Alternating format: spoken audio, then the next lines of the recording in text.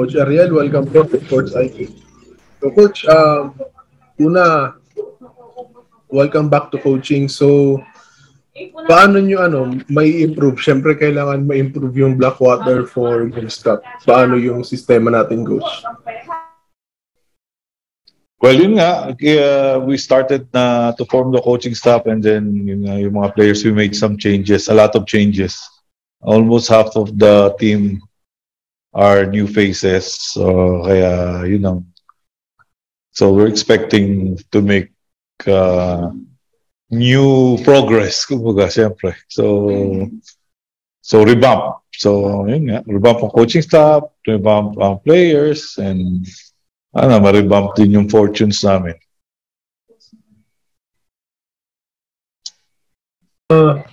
0-11, pero may import na. So, gaano po ka-importante yung integration ng import sa team sa susunod na conference? Very important talaga yung choice ng import kasi talagang kailangan namin yung big man. Kaya pinili namin yung talagang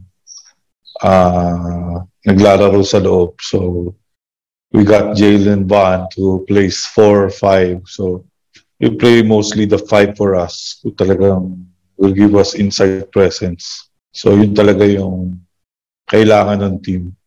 So, with an import conference, medyo makakasurvive kami kasi nga merong kaming panggitna. So, yun ang weakness kasi ng team. With Kelly injured din, probably join us hopefully late December or early January. So, malaking tulong talaga si Bond or si Jaylen Bond sa amin. Muntik ng James Bond, Wag naman maging James Bond, Coach, kasi baka may baril yun. Pero sana ganun yung impact ng mga, di ba? Ngayon, Coach, pero for you, matagal-tagal ka na rin hindi nagko-coach eh. So, paano yung adjustment sa inyo, Coach? Wala, medyo active naman ako. Yung consultant din sa MPBL, and then I was with the team din naman. So, and then very active naman ako sa watching the games and analyzing games. So, baga, na lang, siguro, it will take, a few games or a few quarters para ma-reorient lang siguro. Pero syempre, excited ako for the season, excited ako for the team. Gusto ko na talaga makita how the team will progress and how the team will evolve. Kumbaga, what we were trying to build, yung chemistry, yung culture, saka yung camaraderie ng mga players. I'm excited for this squad to perform. Kumbaga. Kasi I expect I have high expectations for them or for our team. So, yun. Talagang excited na ako for this season. Nabanggit nyo kasi bago yung team, new faces, almost half ng team nyo bago. So, paano nyo sila mabubuo into one unit, into one system? Yun, we've been practicing for the last 2 or 3 weeks na yata when we were allowed. Pero before that, we were doing small group workouts and workouts with individually with our coaches, may mga Zoom workouts. So, nabibuild naman dahil we have practices na. And we have a chance to practice with Jaylen starting tomorrow. So, blessing din na move yung opening. Definitely siguro hindi tayo mag-o-open this weekend kasi wala pang schedule. So, probably next weekend or, pagka kompleto ng import. So, that will give us time to gel. And yung pinili talaga naman namin, yung kailangan namin talaga. So, we were even before Jaylen arrived, sinisimulate na namin, kumbaga kung ano yung o saan yung pwesto ni Jaylen on our offense, saan yung pwesto niya on our defense. So inaasay ko, ito yung import natin, paano natin isa-set up or paano niya matutulungan tayo. So ganoon naman yung ano. So he's really a legitimate big man. So hopefully the ball ng ibang teams and we will be able to beat their double team. So give us a threat inside, then defensively he can defend and rebound.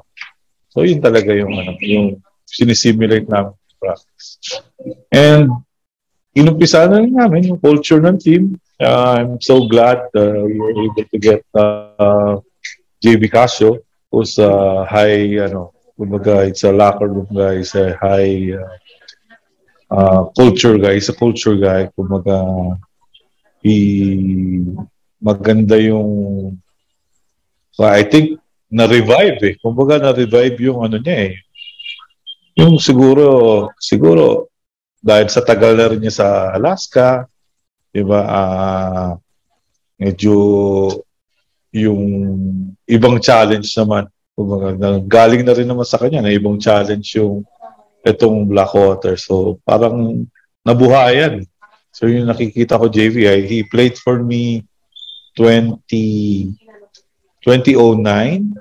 and 2010. So it's like 11 years ago or 12 years, almost 12 years ago. And nakita ko, mas gumaling pa eh. I was expecting siguro he's on his twilight of his career. Pero nagulat ako, I think he's still good for 2-3 more years. Sana yung impact ni L.A. Tenorio or ni Alex Cabagnot or Chris Ross or yung mga almost the same age or even older than him, maibigay niya sa amin. So maganda yun in terms of leadership, in terms of kung yung mga kaya na niyang gawin, alam na natin yun, kaya niyang umiscore. So pero yung leadership, yung culture na papasa niya sa team, yung winning mentality, yun ang gustong-gusto ko sa binibigay niya kasi talagang sa practice, talagang hindi rin papatalo kay Baser yan. Talagang laban kung laban. Kaya ko nabanggit nyo na rin po si actually tatanong ko na rin yung dalawang yun eh. Itatanong ko na lang din si si Jvee tsaka si Baser. So may anong klaseng problem na meron ka ngayon? You have 2 top class point guards who deserve to start. So paano yun, coach? Isa-start mo yung dalawa sabay or palit-palitan? It's a pleasant problem, really. I think they're still competing for the starting spot. Pero sinubukan ko rin na magsabay sila sa practice. Maganda naman yung response din.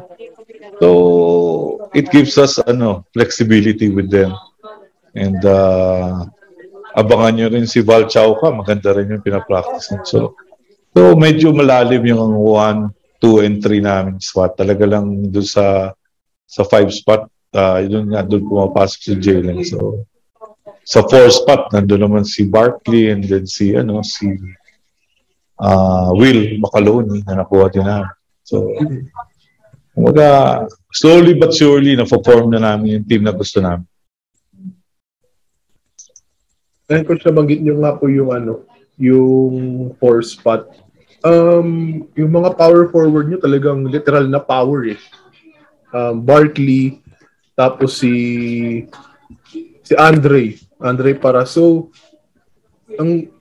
yung yung core nyo parang nabubuhay sa yung big man nyo pag nabubuhay sa pagiging physical. So syempre malalaman natin rebounding kuha na nila yun. But sa offense, coach, will you expect more from them? Well, Barkley, we know he can score in the post, and si Andre, I think he'll be a revelation soon. Maybe not this conference or not next conference or a few more games. I think Andre just needs a few more games kumbaga para mailabas niya talaga yung laro niya. So Andre, never pa nating nakita how he is being played as a stretch 4. So medyo yun ang role na binibigay namin sa kanya, which I think ma-fit naman niya kasi may shooting yung bata eh. So sayang yung shooting niya. So maganda na naman pinupunaan niya yung need na yun.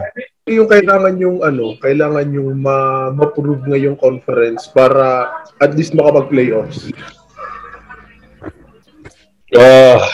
First, siyempre, break muna namin yung streak. And then, ang iniisip ka namin ngayon is kumbaga paliitin muna namin yung game into quarters. So try to win quarters, try to win, kumbaga first quarter, second quarter, third quarter, fourth quarter. So eventually we'll pick up wins and hopefully it's good enough to enter the playoffs. So yun ang aim namin syempre, to enter the quarterfinals. And pag nandun na, saka na namin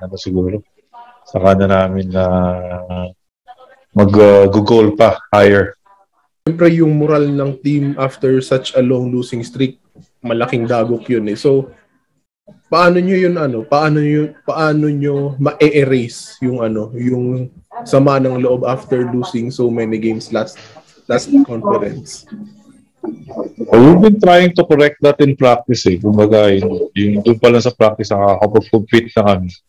So, doon pa lang, pinokorek na namin na hindi okay matalo. So, yun.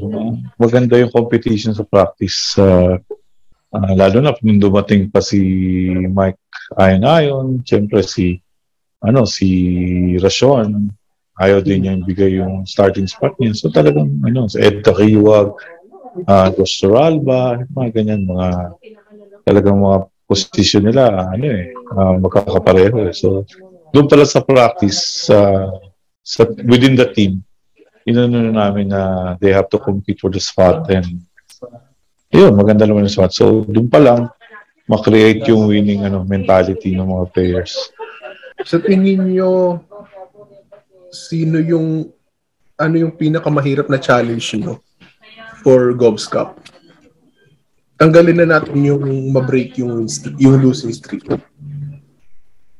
Well, siyempre, it's still a young team. It's still developing. So, siyempre, once we get over the hump, kumbaga, yun yung namin to be able to yung fully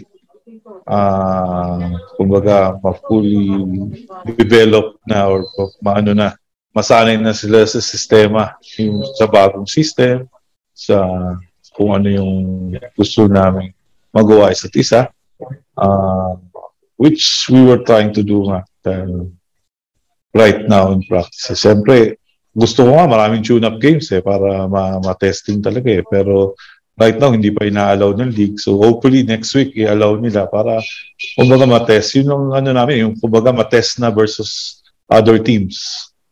So yun yung maganda sanang mangyari. Yun yung once ma-test namin versus other teams, masubukan na kung ano yung kaya ibubuga ba ng team.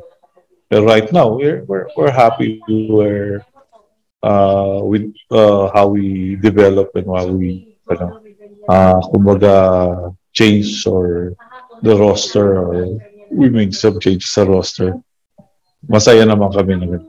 Kasi bumalik ka sa coaching, yung PBA, yung buong Pilipinas hindi sa normal situation eh.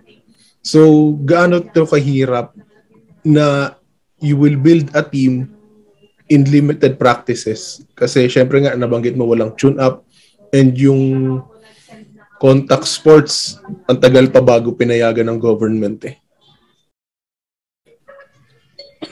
Well, it's a challenge, pero kumbaga lahat naman ng teams ganun din naman ng predicaments. Kumbaga we have to, this is a new normal, we have to all adjust.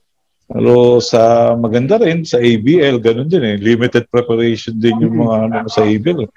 2 weeks to prepare, ganyan. yung mga Malaysian players ko, hindi pa rin available yun.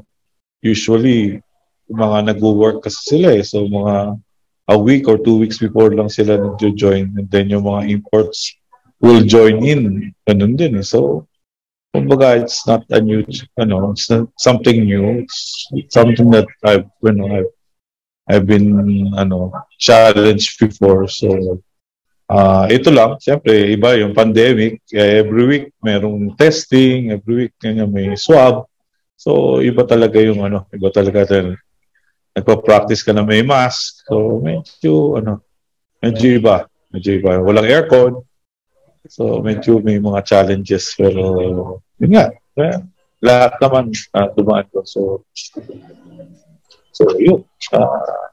Makita na lang siguro sa games. Coach, thank you. Sakit sa ilong nun na every may swab. Oo, sanay na nga ako eh. Medyo lumaki na nga yata yung butas ng ilong ko eh. Ngayon, Coach, maraming salamat, Coach.